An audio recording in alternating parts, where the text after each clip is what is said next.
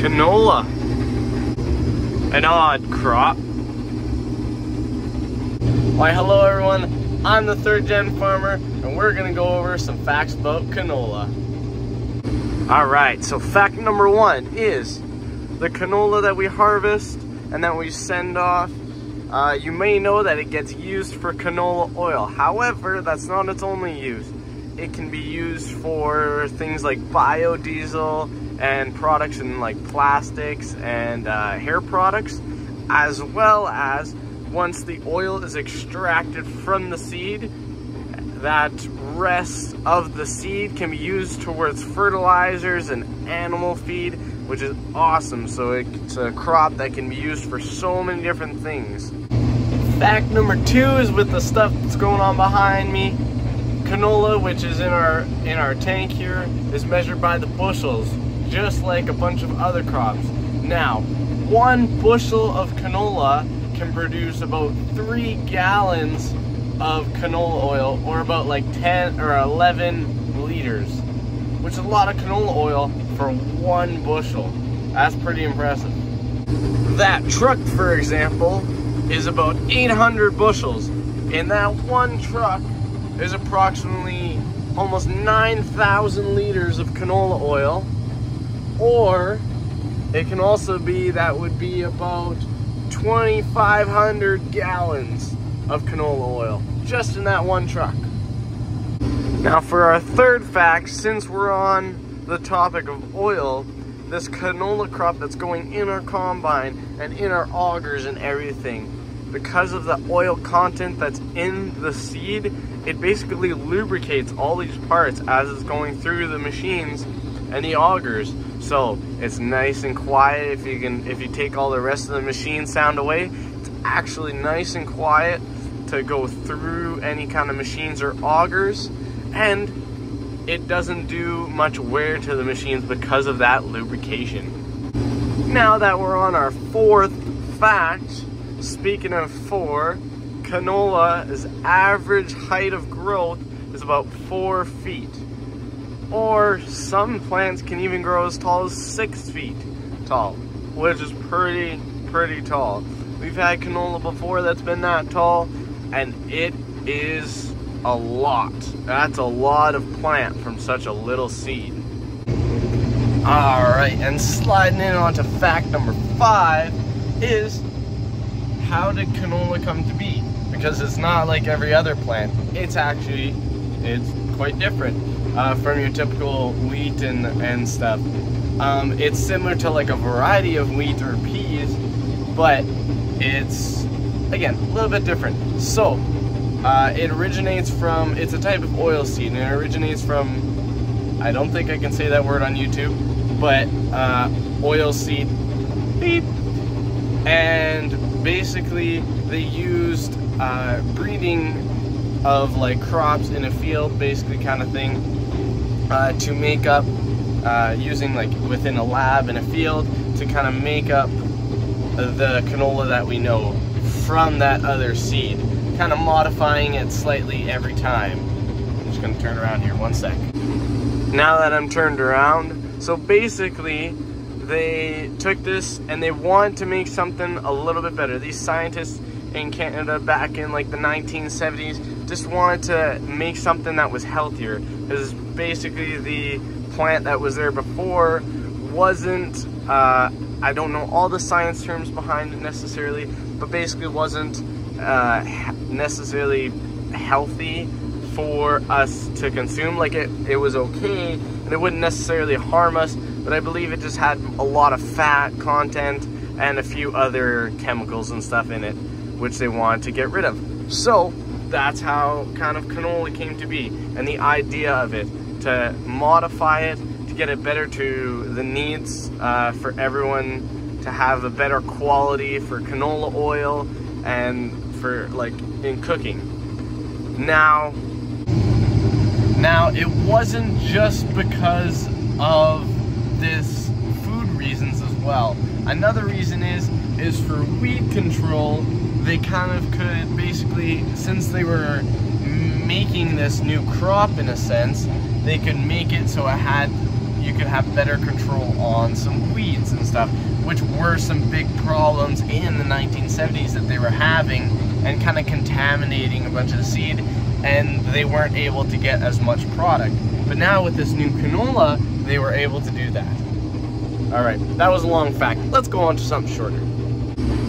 All right, fact number 6 is bringing a little bit closer to some of my experiences.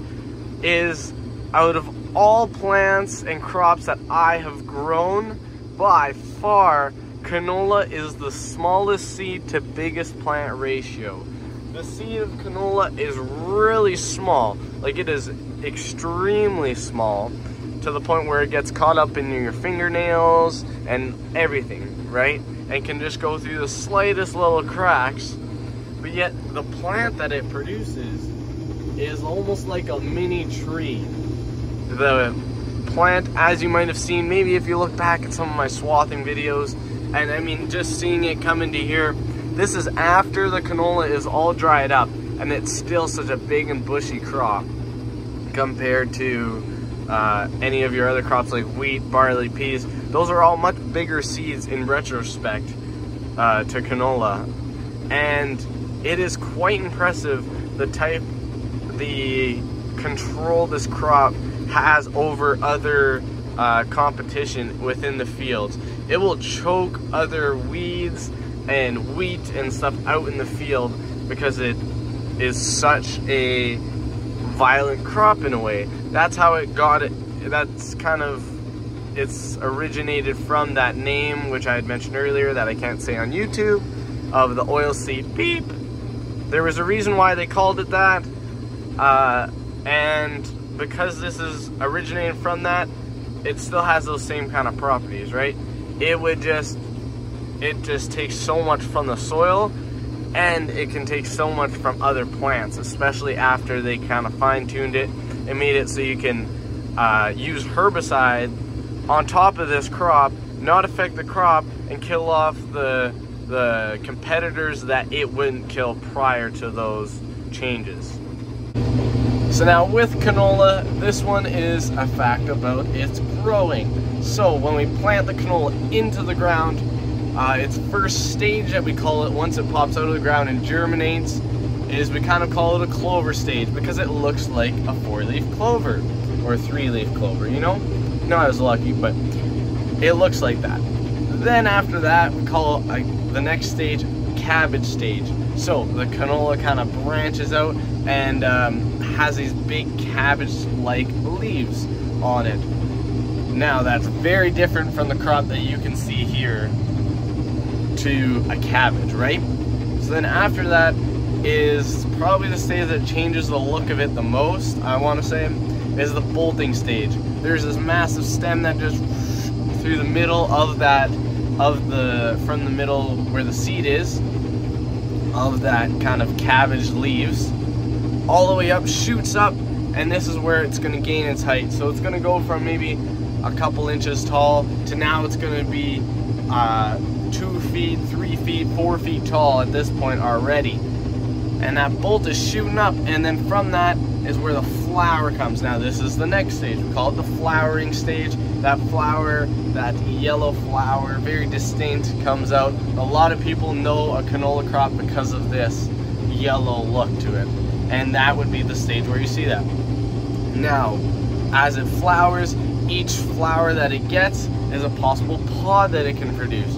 Now the pods, or the stage where it creates those pods, is where the seed will come from. So that's when it can produce its seed. It needs the most water, sunlight, and everything, nutritions, to create that seed, which then turns into all these crops of pods. And from those crops of pods, or from all those pods, then the flowers are replaced with those pods, and inside those pods are a bunch of canola seeds, which we can come by and harvest, which we're doing right now. Now, being Canadian, this one only seems a little bit fitting to mention, but in the world, globally, the country which grows the most canola is Canada.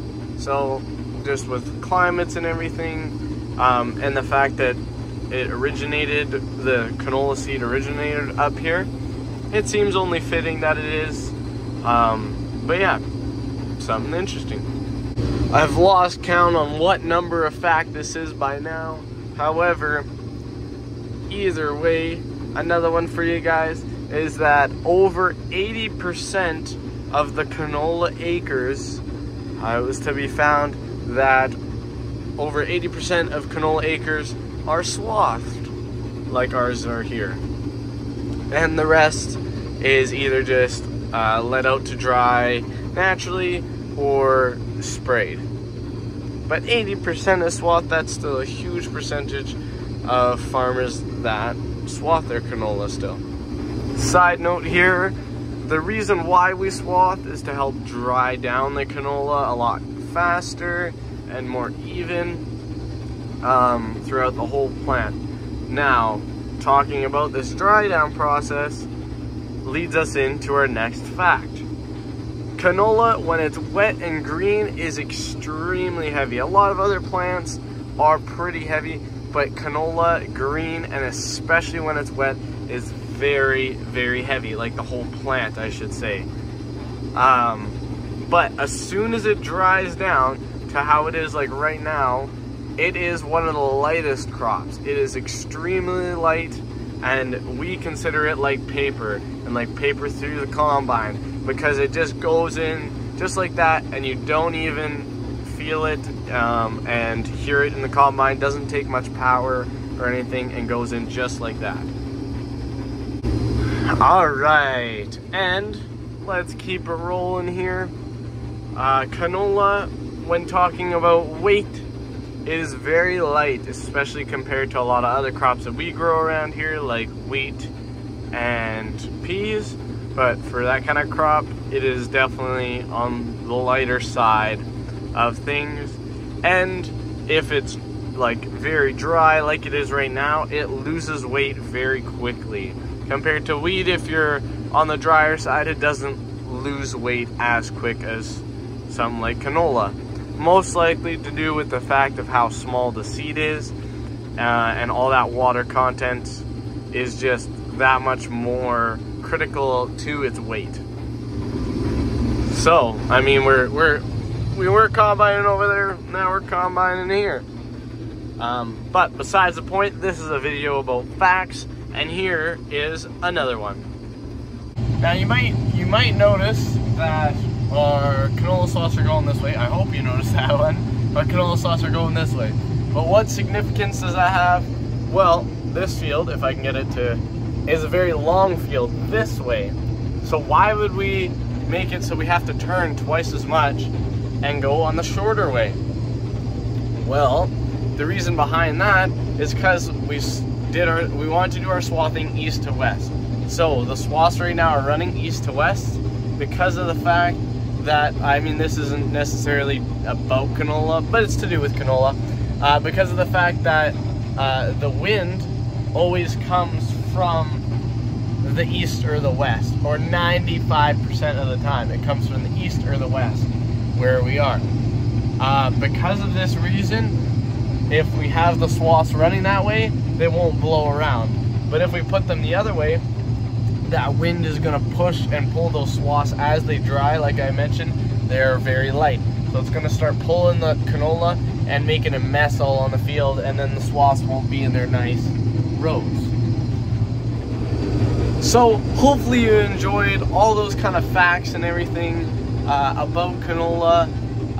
Hopefully that might have helped to kind of understand more about this funky looking weird growing crop with a bunch of interesting things. If you have any questions, please let me know in the comments. I might be able to answer them or kind of point you in the right direction kind of thing. But feel free to answer them, or to ask them, because worst case scenario I don't know, but best case scenario I do and I can answer it, and then boom, you find out even more about it. But yeah, thank you guys so much for watching, and you have yourselves a good one.